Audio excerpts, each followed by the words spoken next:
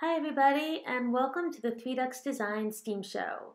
Today we are going to learn about groundhogs, shadows, and Groundhog Day when we do an awesome hands-on project.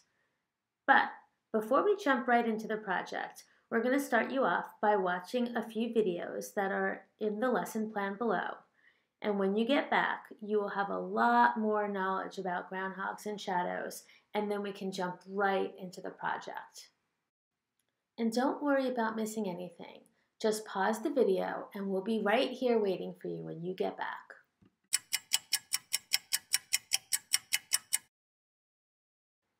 Now that you know all about groundhogs and shadows, we're going to do a really fun experiment and project. The materials that you're going to need include assorted pieces of cardboard, draft paper, a groundhog made out of paper or another object that will represent the groundhog, a ruler, a flashlight, some wax paper, and some writing utensils like markers or paint. You'll also want some tape or 3Ducks connectors and a flashlight.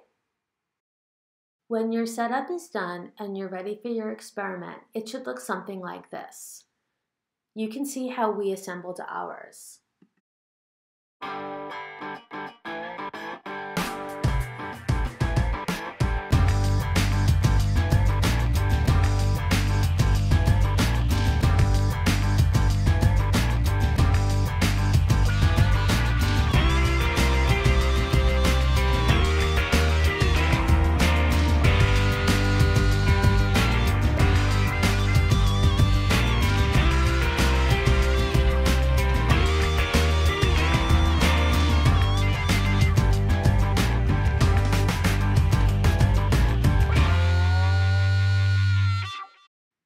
Once your setup is complete, you'll be able to do an experiment by shining the light from different angles on the groundhog and seeing the effect that that has on his shadow.